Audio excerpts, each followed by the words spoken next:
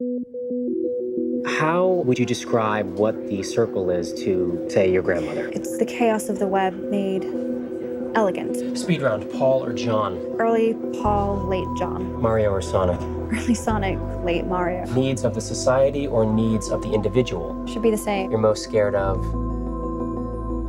Unfulfilled potential.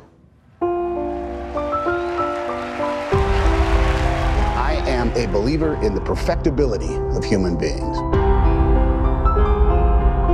When we are our best selves, the possibilities are endless. At the circle, there isn't a problem that we cannot solve. We can cure any disease, and we can end hunger without secrets, without the hoarding of knowledge and information. We can finally realize our potential. Circlers, do you like to share?